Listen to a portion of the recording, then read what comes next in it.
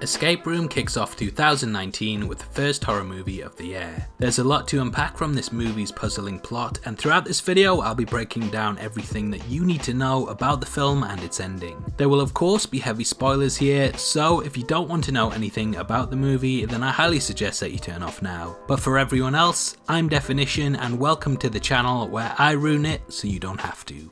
The film follows 6 complete strangers made up of Zoe, Mike, Amanda, Ben, Danny and Jason. The characters really could not be more different than one another, and their job roles range from financial executive to military personnel. However, they decide to come together and participate in the escape room due to the cash prize that comes with clearing it and the fact that they were gifted it by a loved one that was close to them. Each room has been specifically designed with one of the characters in mind, and they all have elements within them that will mess with the characters on a psychological level. These elements force the characters to look within themselves and at their past, and some of the aspects within the rooms influence them in different ways. By the end of the film, we learn that the rooms were in fact designed by an extremely powerful corporation. We discover that the entire game is being live streamed to wealthy individuals who have placed bets on who will survive and who won't. This holds extra weight when we learn that the characters in the room are actually all sole survivors themselves. Zoe is the sole survivor of a plane crash that killed her family, which is why the aeroplane appears on a coffee mug in her room.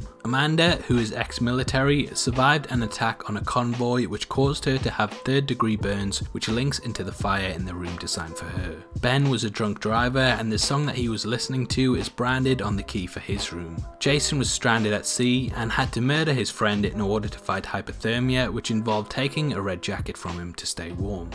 In the freezing cold room, we see another character wear this jacket, and it of course has been placed there in an attempt to trigger Jason. It's also in this room that Danny dies, and we learn that he was a survivor of carbon monoxide poisoning, hence the room that has this aesthetic later in the movie. Unfortunately, Danny doesn't make it this far, and the rest of the survivors are slowly killed off one by one until all we are left with is Zoe, Jason and Ben. Zoe splits up from the two and ends up in a room that is being filled with carbon monoxide, which obviously links to Danny. Ben and Jason end up in a drug-infused room, which causes them to scramble for an antidote, in which Ben becomes the winner. Ben then becomes trapped in the final room and is informed that no one actually survives these rooms and that the entire run has been solely for entertainment purposes. We learn that this is not the first time that an experiment like this has been done, and there have been several escape rooms in the past that have preceded this one, including ones involving people from all walks of life. This one was deemed to be the most interesting. As mentioned earlier, they are all sole survivors, but in the past they've used athletes and just a general range of the public. Just as things look like they are over for Ben, Zoe returns. It turns out that she managed to find a gas mask in the room's ceiling, similar to how they descended on the airplane crash that she survived. Ben and Zoe manage to escape the room and make it to a hospital where they inform police.